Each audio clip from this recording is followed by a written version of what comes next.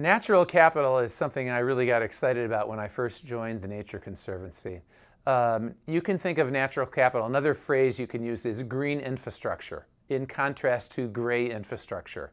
So gray infrastructure is, of course, what you expect. It's things that people build to provide services to society.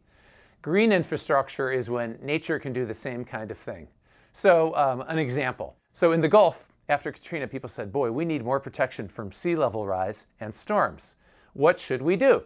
And so the first solution to arise in the gray infrastructure world was from engineers, and they said, in many circumstances, you need to build seawalls, man-made seawalls. These seawalls will provide protection from storms and sea level rise. And they do that. The Nature Conservancy, though, entered the fray, and we said, we think we have a better idea. You can build oyster reefs. Oyster reefs also provide very robust protection from sea level rise and storms. So we said, let's do a comparison. So to build a seawall or to build an oyster reef in the Gulf for 1 mile cost about $1 million. The cost is about the same. So now let's compare how they perform. How do they do providing protection from storms and sea level rise? It's about a tie. Okay, how about the life of the asset? Well, the seawall, it'll last a long time, but like everything humankind builds, it will eventually deteriorate and depreciate and need to be replaced.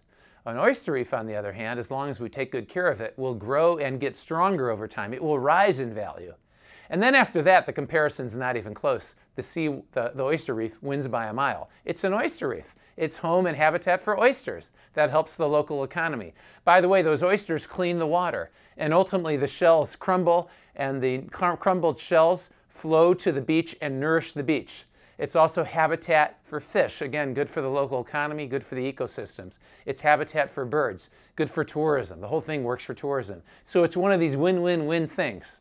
So at TNC, what we've tried to do is help governments and business understand that there are many instances where green infrastructure is simply a better deal than gray infrastructure. And as long as that's the case, that's what we ought to invest in.